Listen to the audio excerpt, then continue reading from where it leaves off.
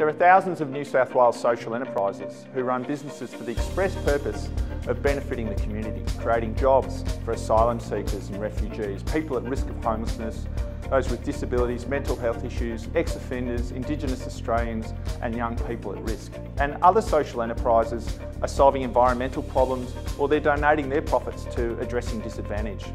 Buying from these businesses and others like them, you've got the opportunity to not only get the product or service you need, but also change the lives of the most marginalised people in New South Wales.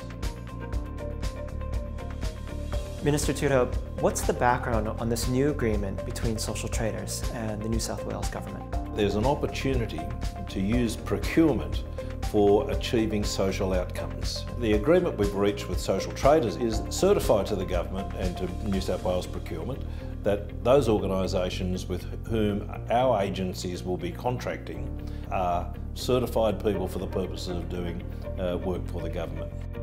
We currently work with over 110 businesses and government departments to help them build their social procurement capacity and to build social enterprises into their supply chains. This agreement means that New South Wales government departments and agencies can access the social traders database of certified social enterprises and include them in their RFX and purchasing processes.